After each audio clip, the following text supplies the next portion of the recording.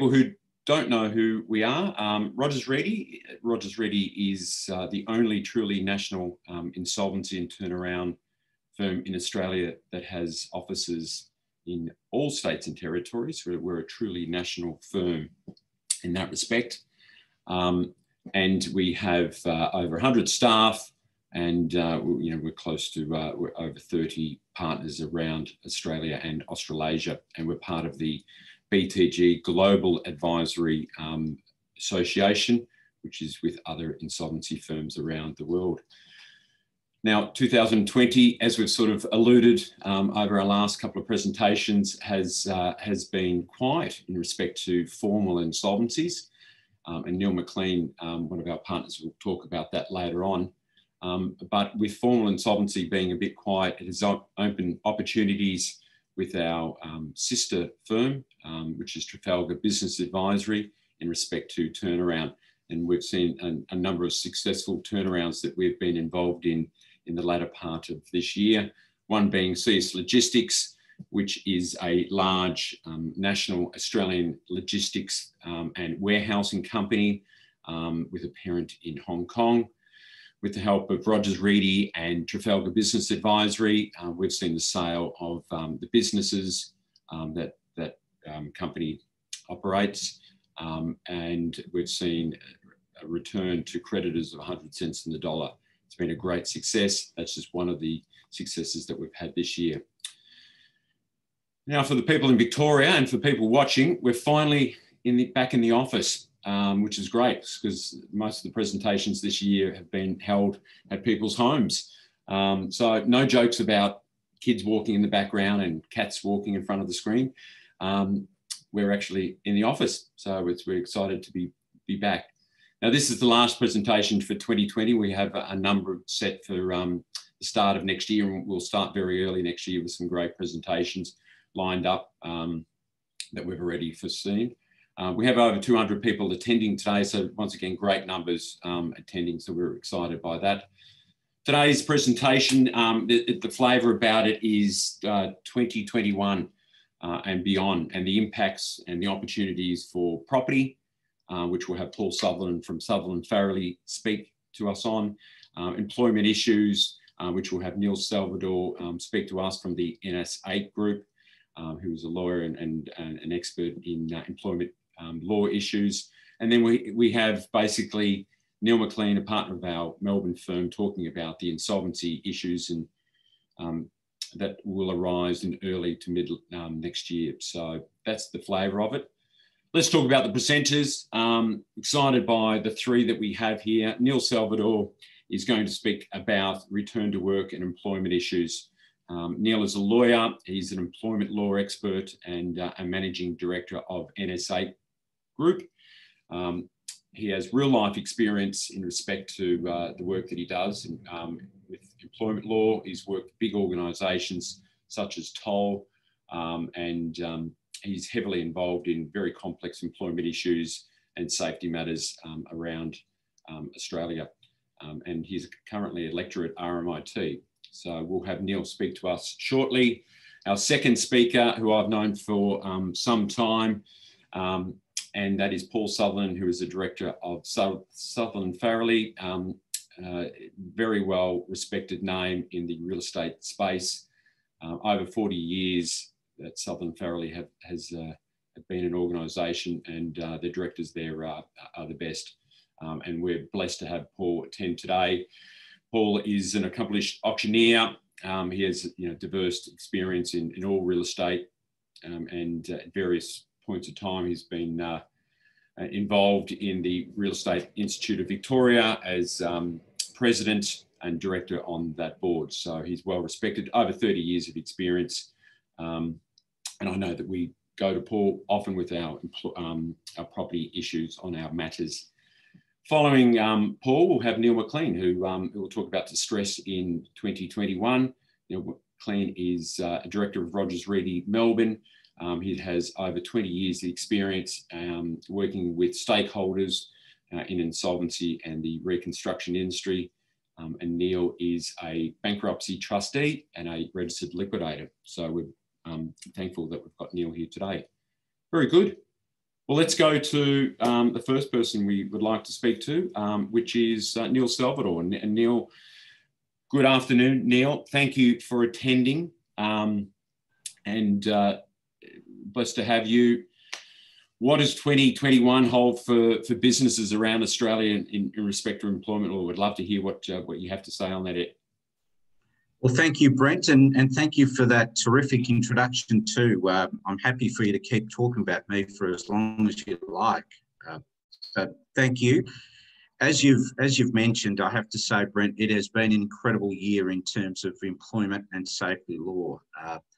While there's been so many issues for many people around Australia and also around the world, we need to brace ourselves for what's likely to take place in 2021. So I hope that for the next 10 minutes, I can give some insight about certainly what my views are, what the law says in terms of the interactions between the legal requirements and the practical requirements, because that's the reality that we need to deal with. So what I hope to do for the next 10 minutes is to just give you an insight about the laws, so the context about those laws, the conflict that might create, and more importantly, how employers and businesses need to brace themselves to deal with what may be ahead for us.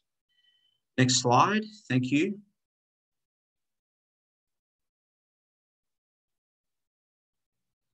So our next slide is about key legal sources. So predominantly, for those that are familiar with these acts, I apologise, but I just want to give some insight about this and what this means. So firstly, for Victoria, there's the Public Health and Wellbeing Act of 2008, and that's the act, that is the primary act that has provided the government, the Chief Health Officer and the Premier Daniel Andrews with the ability to shape requirements and restrictions, and therefore provide us with timing as to when these changes are likely to take place. For many of you, you're probably familiar with early in September, the state government, Daniel Andrews, proposed that he wanted to have an 18-month extension to the emergency powers. At Parliament, that sitting that very evening, it was granted for 6 months from the 8th of September, which means this is going to be, at the very least, the requirements and the restrictions that we have in place, even though they may be eased as time goes on, there is some legal authority up until the end of that 6-month period. So employers need to be very, very mindful about that. As employees return to work, employers must ensure that they are across the key obligations that exist, not just within the Fair Work Act. And some of that decision making is around adverse action, redundancies, how you deal with performance management, but importantly, the OHS Act. And the OHS Act gives guidance and expectations about creating a safe work environment. Another key part of the OHS Act is an amendment to the OHS regulations. Now, that provided some insight for all of us in terms of lawyers and particularly safety.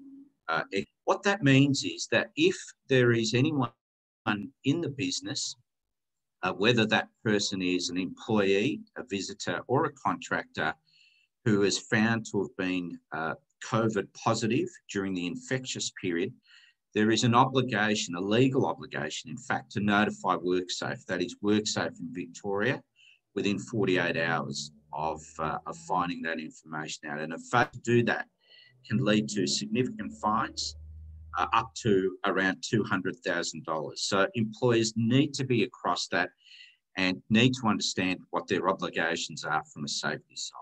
Next slide. So again, as I mentioned at the outset, there's some intersecting acts of Parliament that employers must absolutely be aware of. And it's important for employers to be aware of these matters, because often it's when heat of the moment discussions take place with employees who either don't want to return to work or feel the environment is unsafe to return to work. And these situations happened. We've fielded many calls from our clients about these particular scenarios, and employers need to be aware that whilst the pandemic and this situation is still in front of us, there are legal obligations that must be complied with, and they are matters within the Fair Work Act, and they include matters such as redundancy obligations, adverse action obligations, and unfair dismissals.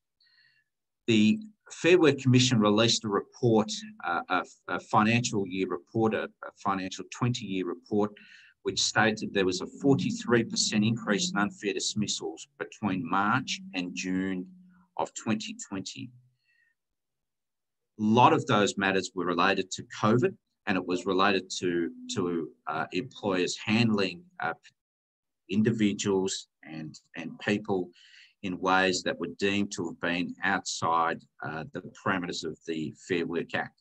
So again, it's very important to understand that whilst employers are dealing with various difficult situations, not just with revenue, but also with cost, there are ways, legal ways, in which employees need to be dealt with. The other very important act that employers need to be mindful of is the OHS Act. And that requires employers to provide a working environment that is as free from the risks of injury as far as reasonably practicable. That requires a lot of work.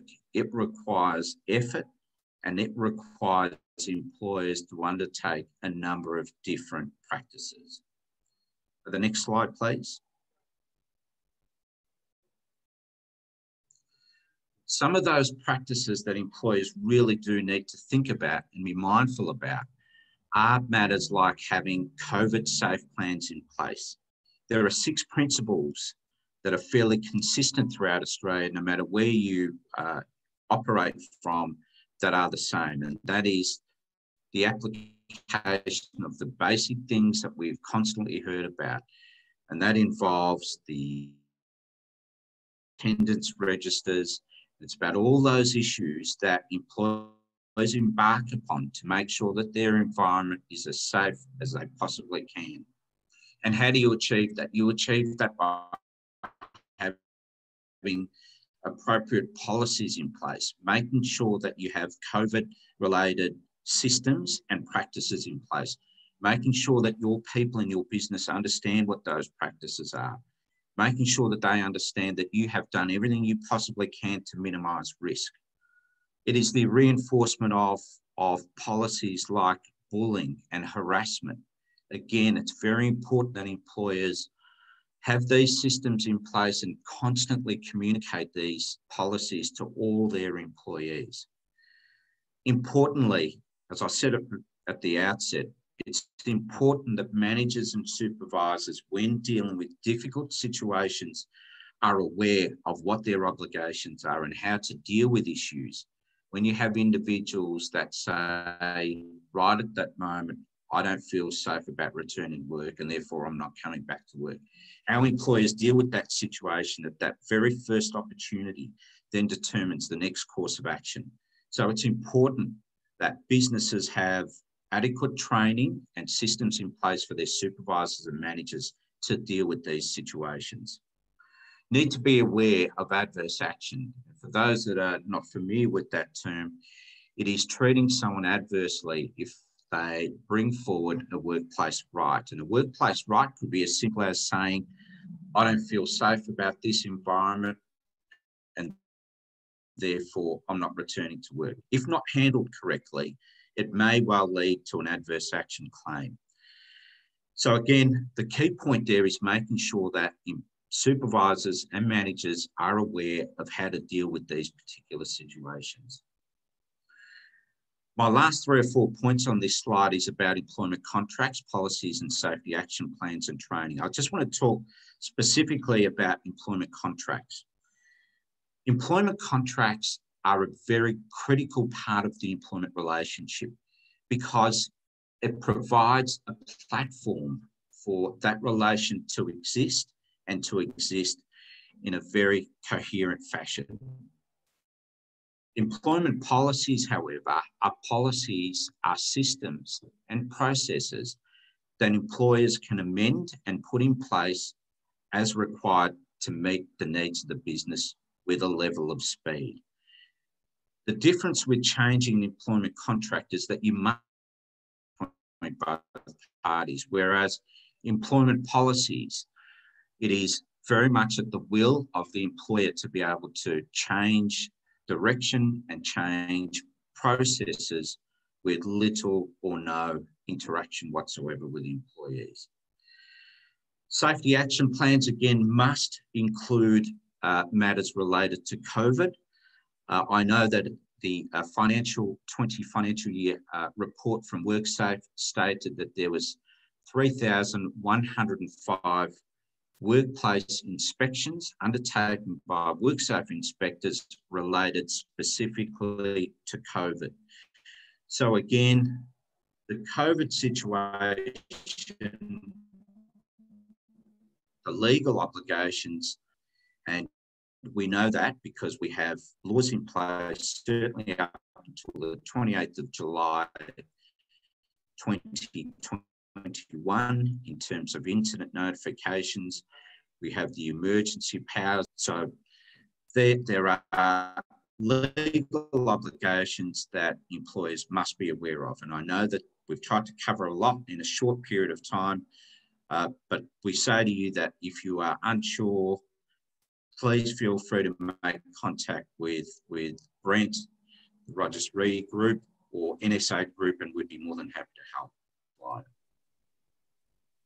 Neil, that's amazing. I mean, that's just the level of involvement, and I mean, it's just to be all over the law just shows you need advisors in this space. I come back to the fact, which, you know, we're back in the office now at Rogers Reedy in Victoria, and have, you know, we've implemented all the various matters that you've raised. What happens if a staff member says basically, I don't want to come back in, you know, I'm not coming back in for whatever reason, but says that I'm happy working at home, I'm worried about transport, or maybe they don't sort of detail, but they're saying, no, I'm going to work from home, and they're not going to come back in. What do we do? Yes. So it's a great question. So what that means is we need to default back to the employment contract, and the employment contract should specify the terms and conditions of employment. If people, and we know that people working from home, that was a variation to the original employment contract. So when we have situations where people decide that they're not going to return to work, yet the business has done everything they possibly can to keep the environment safe, then we need to pursue actions such as not following a reasonable direction.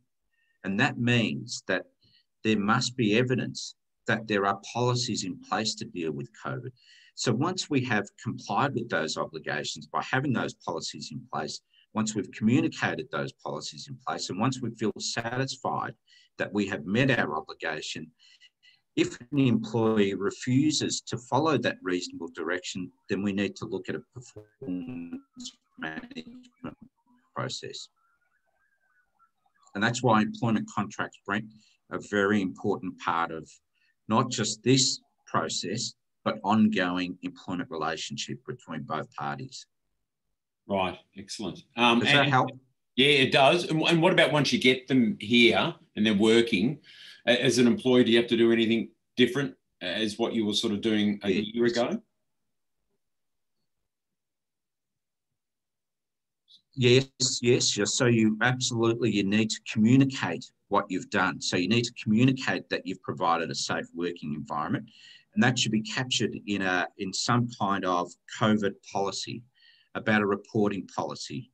So it's captured quite neatly in a policy that has been communicated, that has been understood. There should be evidence that that has been communicated to all parties and acknowledged by all parties. Absolutely important to do, Brent. Fantastic, Neil. Thank you, Neil. Short and sharp. I'm sorry, we could talk about this for the whole amount of time. There's no doubt about it. It's going to be... I'm sorry I've taken so much time. No, not at all. It's going to be, all business owners are going to be, need to be right across this. And if they're not, you need to be contacting Neil at N8 Group and really seeking direction about what to do, because it's a perilous position you put yourself in if you don't get it right. So Neil, thank you very much for your presence today. I appreciate your time. Thank you. Moving on to a completely different topic, and very interesting for a lot of people, is what the property market is going to do in 2021. There's been lots of people suggesting different ways it's going to go, and looking for opportunities, maybe pitfalls. So why not speak to an expert who sees it every day and has been seeing it for over 30 years. Paul, how are you? Paul Sutherland from Sutherland Farrelly. Good afternoon. Hi, Brent. How are you? Very good. Very good. Any some opportunities for us in 2021, or? Yeah, I think there will be opportunities. It's just trying to work out what they are and which one's the right one and which are the wrong ones. But before I start talking about opportunities, I'd just like to run through, if I can, just maybe some of the drivers in respect to the property market, because I think they're going to tell you where you should go. And I think one of the main drivers is interest rates. And as everyone's probably aware, the current RBA interest rate's 0.1%, which is the lowest it's ever been. Variable rates are probably, home loan rates probably 2% to 3.75%. Fixed rates 1.9 to 3.5, which are very attractive rates when I think back to my first home loan, which was 17%. Quite a bit of a difference. So interest rates will be a key driver. My gut feel is interest rates are going to be long for a long time. So there's an opportunity there with borrowing funds, but whether it's available, depending on what your project is. The other driver is going to be unemployment. Current unemployment from the ABS is saying 7%, but I think there's a lot of underemployment. And the key question is what's going to happen when JobKeeper's no longer there? And that unemployment will determine a little bit the strength of the real estate market. The other thing that's fueling property real estate at the moment is the government incentives. You've got JobKeeper #1, but you've also got now the Home Builder Grant. You've got the state government with land tax relief and also stamp duty relief. They'll continue to be there and they'll help fuel the property market. There's also been rent relief for residential and commercial, and it's only in the last couple of days that the Victorian government's extended the commercial rent relief scheme until the 28th of March next year. So there's a few landlords who are not happy, and there's a few retailers and other tenants who probably are happy. I don't know that it was the wisest choice to extend it, but it's taken place. What happens to a few landlords? It's now 12 months they've provided rent relief. So it's a pretty significant impost on landlords across the board. One of the biggest drivers in Victoria has been immigration.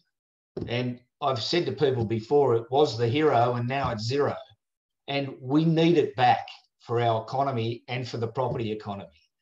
The question is how we do it and how quickly it comes back.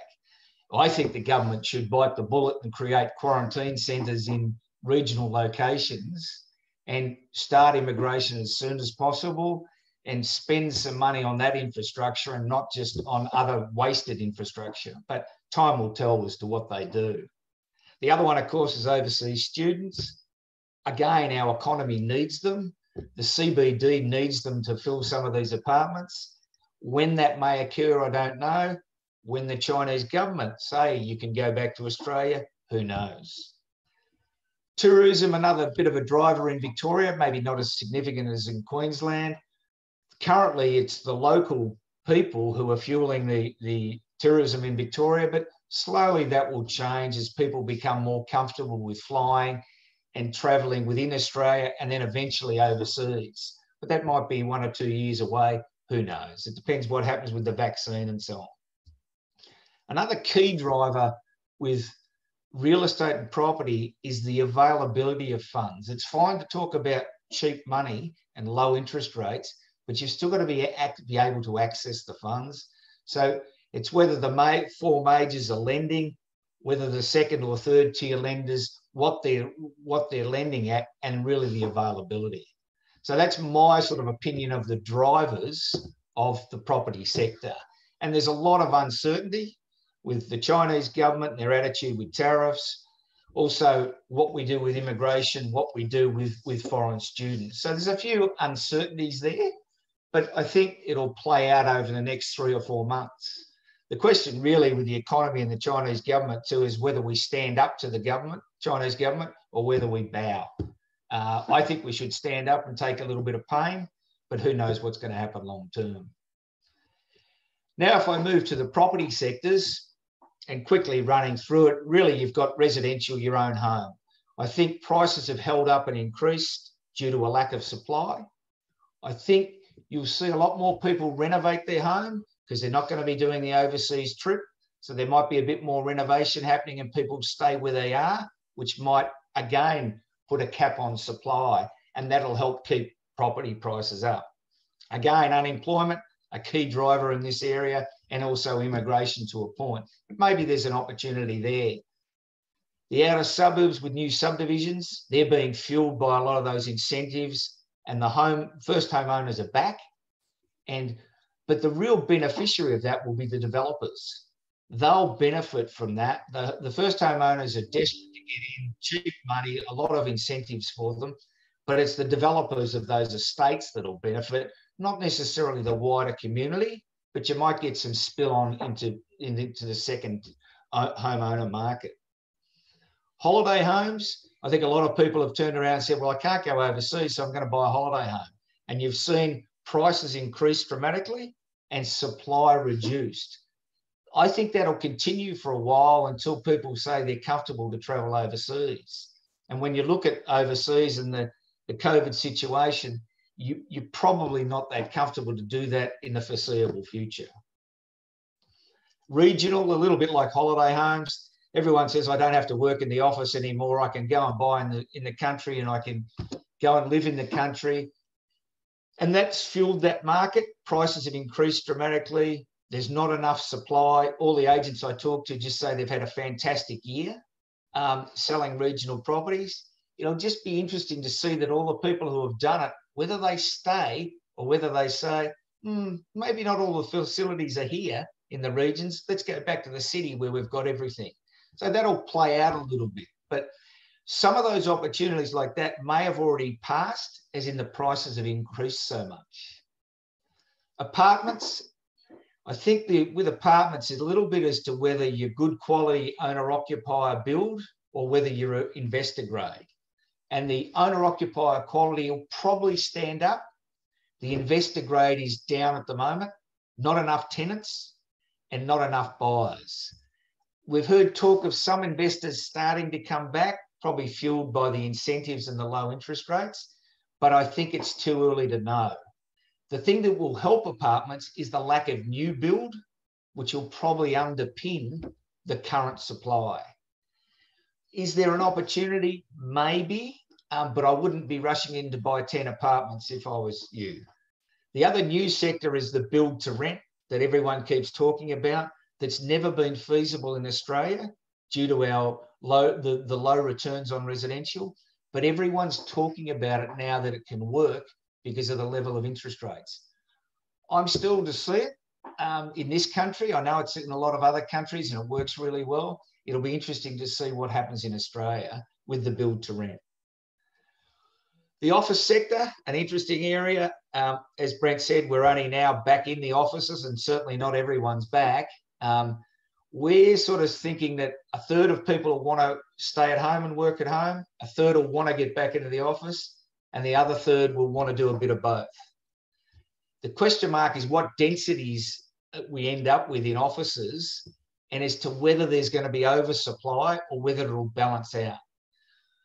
I'm thinking that the CBDs will struggle for a while, but the outer suburbs will probably be okay, or the middle and outer suburbs be okay, because there's less density and people will feel more comfortable. But whether there's an opportunity, maybe there's opportunities not within the CBD, but that'll play out over time.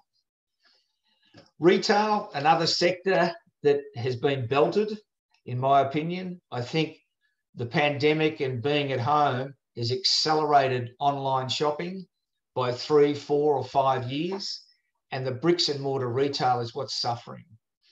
There's pressure on rents. With the rent relief schemes in place, there's pressure there, but there's going to be an ongoing pressure where rents will have reduced and will continue to be flat.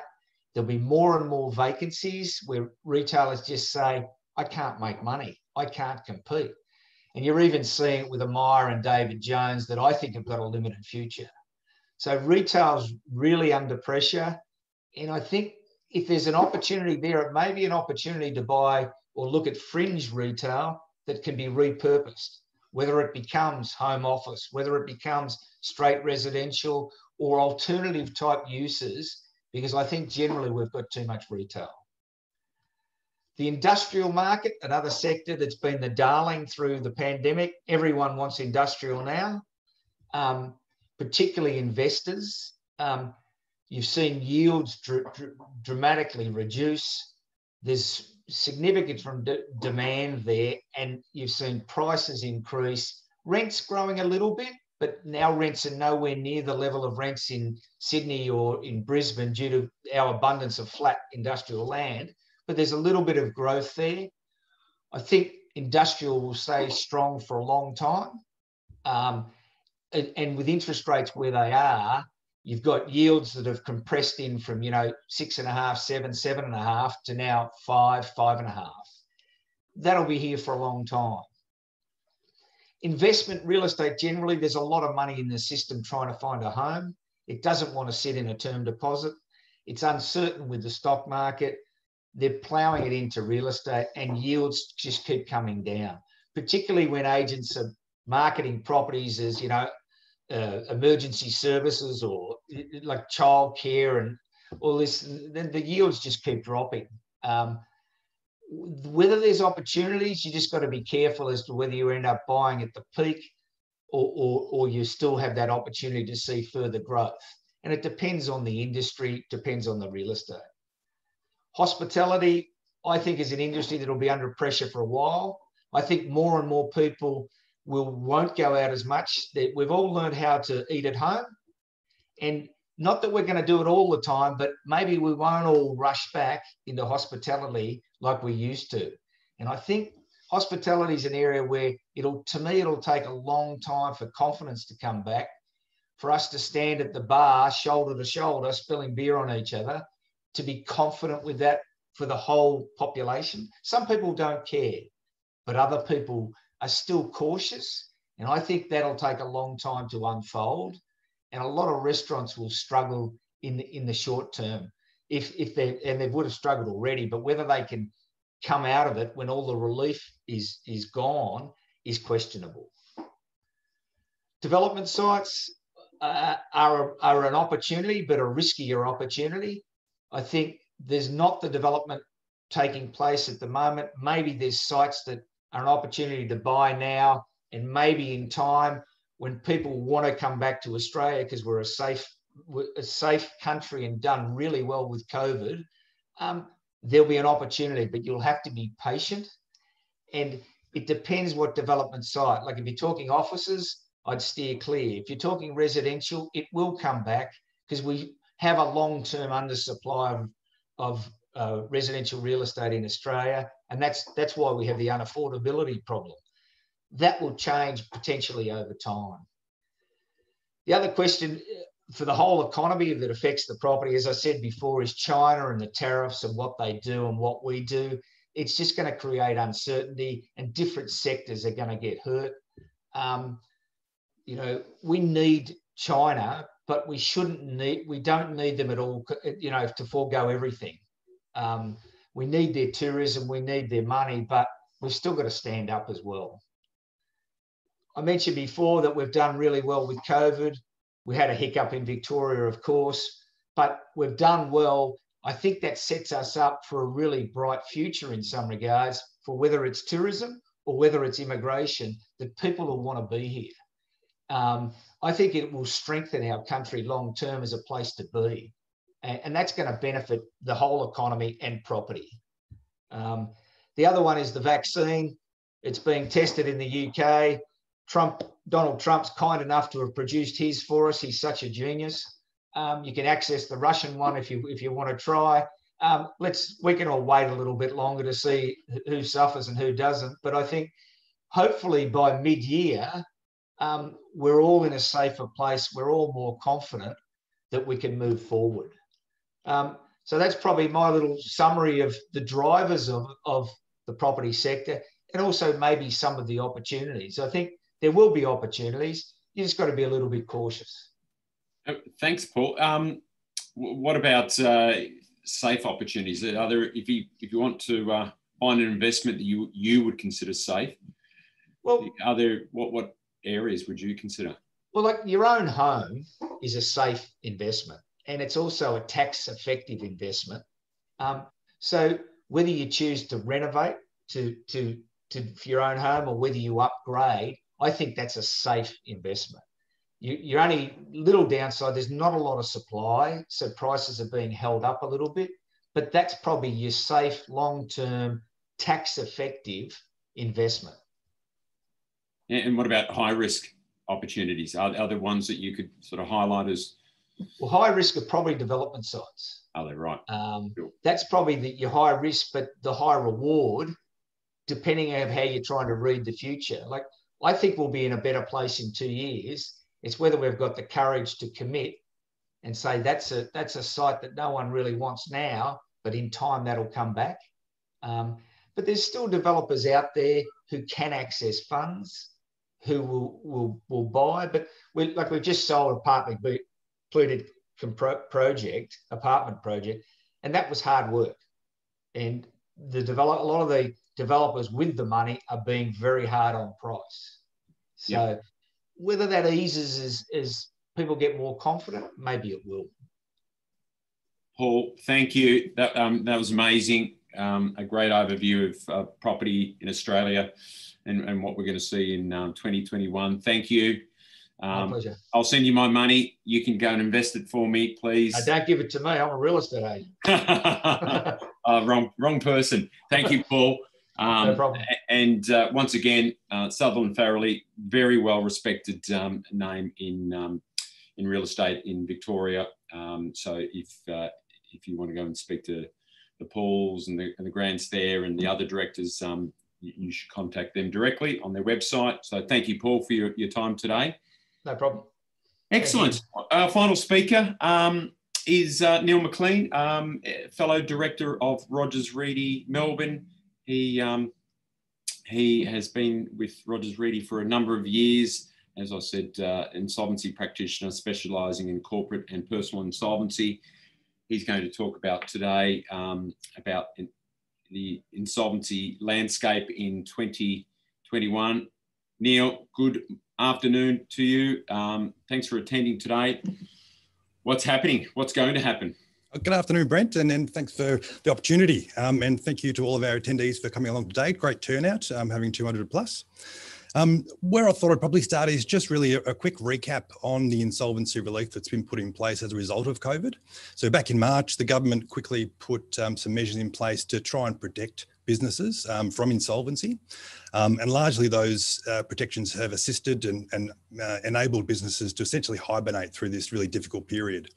Some of the relief that was put in place was an extension in terms of the time to comply with a statutory demand or a bankruptcy notice. Ordinarily, that was 21 days, which was pushed out to 6 months. So again, giving debtors a bit more breathing room to deal with their financial distress. And in addition to that, the amount upon which you could issue a stat demand or a bankruptcy notice was increased to $20,000, up from $2,000 for a corporate entity and up from $5,000 for an individual. So those assistance packages really helped businesses avoid having to go into an insolvent regime. And in addition, the government put in some protection in relation to directors relief in terms of insolvent trading. So if the director was incurring debt during this period, in the ordinary course of its business, then it could have a defence against any insolvent trading claim that might be brought by a liquidator later on. So those assistance packages, along with the other ones, such as the JobKeeper, and as Paul mentioned, in terms of the relief from landlords, really have assisted viable businesses to make it through and start to come out the other side. Now we're sort of coming out of our lockdowns, particularly in Victoria. There has, however, been some unintended consequences. And you may have heard in the news and the reports and on LinkedIn talking about zombie companies. Ordinarily, per annum, there's about 8,000 companies that are wound up. And during this period of COVID, pretty much since March, there's been very few wind-ups as a result of the relief that's been put in place. What that sort of means is that there's been a lot of companies that should have gone into liquidation or sort of some form of external administration and haven't, and are just surviving off JobKeeper and the like to keep ticking along. All things that are good must come to an end. So the relief that's in place at the moment in relation to the stat demands and the creditor enforcement, and also the insolvency relief, is coming to an end as of the 31st of December this year. It's a key point to note that in relation to the insolvent trading relief for directors, that the way the legislation has been drafted, and there's a couple of different views on this, but our position, or my position, is that the way the legislation has been drafted is that the defence to an insolvent trading claim as under the relief mechanism will only be available to a director that places their company into external administration by 31 December. So if they're placed into external administration on 2nd of January, for instance, then they may not have that protection afforded to them in relation to an insolvent trading claim. And I expect that that's going to be something that would be tested through the courts in due course. As a result of this enforcement relief being lifted, we do expect there's going to be a significant spike in statutory demands and bankruptcy notices. I've been speaking with a number of debt collection agencies and lawyers around town, and they've sort of got them stacked up ready to go come 1 January. So there'll be obviously a bit of a delay with the court process and actually having the stat demands expire and so forth. But we do expect to see that bit of a spike in insolvency matters come on somewhere between sort of February, March, April, or thereabouts. The government, however, has, in an effort to try and assist businesses to restructure and keep their businesses going, introduced significant changes to the insolvency laws, which have just recently passed in federal parliament. Those changes are to commence on 1 January. And essentially the key issues that the legislation deals with is what's called a small business restructure and also a streamlined liquidation. If you attended our last webinar where we had USA versus Australia in Chapter 11 versus a small business restructure, you would have heard Andrew Barnden of our New South Wales office, one of our partners there, going into a fair bit of detail around the processes that were proposed in relation to that small business restructure. Just to touch on that really quickly, the small business restructure is you're only eligible to enter that regime if you've got $1 million of actual debts, and so not contingent debts or less. The tax lodgements must be up to date. The employee entitlements that are due and payable must be paid. So if you've got accrued superannuation that hasn't been paid, that must be dealt with before you can enter into a small business restructure. One of the key things, and this is where we talked about in our last webinar, is that it is a debtor-in-possession model. So the company enters into a restructure phase. The directors or owners of the business maintain control through that period. So unlike a voluntary administration where control is handed over to the administrator, the directors continue to trade through that period. That in itself, in my mind, poses a few issues, and I'll touch on that in a moment. The purpose of this is to assist the SME market, and what the government has introduced in the legislation is that the practitioner who's appointed will indicate a fixed fee for actually undertaking this process.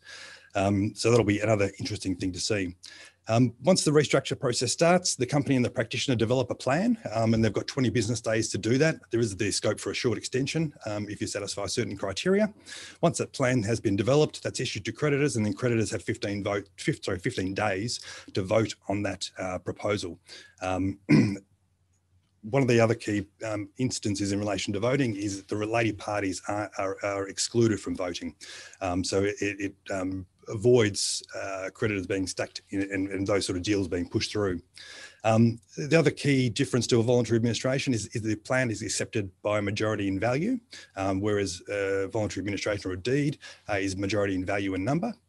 And one of the other key things that, due to the way that the legislation has been rushed through, the company can declare its intention to restructure from the 1st of January. If it publishes an advert on the ASIC's public notices website, is where we usually publish all our appointments in relation to insolvency appointments and so forth. If they do that, then they have the extension of the insolvent trading relief up until 31 March. So if they do it on 1st of January, they've got a 3-month window. If they do it on the 1st of March, they've only got a 31-day window. The streamlined liquidation was the other key piece of legislation that has been introduced. The issue with the streamlined liquidation, or the purpose of the streamlined liquidation rather, is to where there's a small, very simple company, reduce the investigative requirements and so forth, to again try and reduce costs for that market and get those assets, distressed assets, recycled and back out into the community, into the business community. There has been an issue identified in the legislation in terms of the time periods in which the process needs to take place. And the advice we've received is if a practitioner takes appointment as a liquidator for a streamlined liquidation, they will be breaking the law. So they're breaking the legislation as a result of the way it's been drafted. ARETA has been very vocal on this, and despite all the efforts from industry, and particularly ARETA, the legislation passed through Parliament unamended. So that'll obviously be a matter that the government will need to deal with in the new year. So what do companies do or businesses do in terms of if they're finding themselves in financial distress? First and foremost, and what we do here at Rogers Reedy is look at opportunities for a restructure or a turnaround for the business. We've got a sister entity, as Brent mentioned, Trafalgar Business Advisory, who specialises in that area, and which is a non-insolvency business. As soon as you hand a Rogers Reedy card, everyone knows Rogers Reedy as an insolvency business, and directors don't generally like to talk to liquidators. So what we try and do through that is work through potentially developing a safe harbour plan, restructuring debt, looking to negotiate with financiers, looking at potential additional income streams, and then sort of overall looking for opportunities to develop growth. I'm working on a matter at the moment where I'm assisting a business in the tourism industry, and they've run into really significant issues in terms of their income going from about $12 to $14 million a year to zero overnight as a result of COVID. So working through with them, developing a plan and assisting them to negotiate with their financiers in terms of getting through the other side. The formal alternatives, as most of you may have come across in the past, a voluntary administration is a great strategy in terms of if a restructure or informal process isn't going to work, and then a voluntary administration takes the control away from the director who may have got the company into that position, and then the administrator can then conduct an investigation and work through what's in the best interest of creditors. There may be a proposal under a deed of company arrangement put up by either the directors, shareholders, or a third party, and the administrator will go through a process to assess whether creditors' interest would be best served by accepting that proposal, or otherwise the liquidation of the company. There's also prospects in terms of a voluntary administration that would then lead to a liquidation if the business itself isn't viable. That may also constitute or involve a sale of business, similar to what Brent mentioned earlier with the CS Logistics matter. However, that one went through a DOCA as well.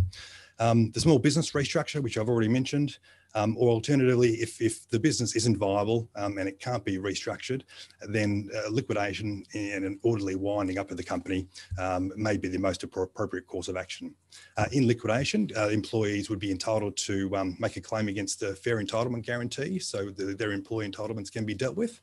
And really, again, dealing with the realisation of those assets and selling those assets and getting them out and getting the best return for creditors. So that's pretty much a quick overview based on the time I sort of had. Just wanted to note that, yeah, both at Rogers Radio, at all our offices around Australia, We definitely have the expertise and experience in relation to all the matters that I've talked about today.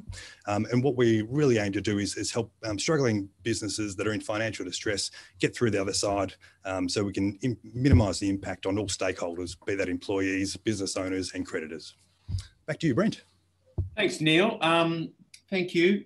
Just before you go, I'm interested to know, what do you think is going to be the tipping point? What action is it going to be? The removal at the end of this year of the safeguards for insolvency? What's going to be the trigger point that's going to cause lots of insolvencies, if at all? Yeah, I think once the relief gets lifted as of 1 January, we're definitely going to see an uptick in terms of collection and enforcement activity. But for me, I think the key driver in the insolvency sector is really the tax office. The tax office all the way through COVID has been softly and working with businesses, unless it's in really egregious behaviour or fraudulent behaviour. They're working with businesses in terms of payment plans or deferrals, those sort of things. My view is at some point that's got to turn around. The tax office can't put off collecting its debts forever. And I think I read an article a couple of weeks ago where there's been a 20% increase in the outstanding tax liability to about 53.8 billion that the commissioner needs to collect. So I think once the tax office takes off their softly approach and starts to enforce, that's when we're really going to see pressure put on to directors and business owners to actually deal with their liabilities. Yes, record numbers the ATO are holding on to at the moment. Neil, thank you very much. Pleasure. Thank you, everyone. It's our final presentation for the year. We've got you out within an hour, some good CPE hours. Thank you very much. Once again, I'll mirror what Neil has said, that if yourself, your clients, your customers have issues in the financial distress space, please feel free to contact any of the trusted advisors at Rogers Ready nationally, and also to our firms in Southeast Asia. We, at the end of this, we've got our new small business restructuring platforms, which, there you go. And they are our new websites that will be coming online, and that is basically highlighting our expertise in that SME turnaround space. Jump on the websites when they become live shortly. If you're an accountant and you have clients that have financial distress, feel free to contact us, including lawyers as well, if you've got customers in that space, clients, or if you have clients that basically want to wind up. That's how we get involved. We get involved with financiers as well in respect to enforcement and reports for their customers. So if you fit in that sort of category, feel free to contact us. Thank you very much. We'll undoubtedly speak again in 2021. Safe festive season, and we'll see you all in New Year. Thank you for your time today. Thank you.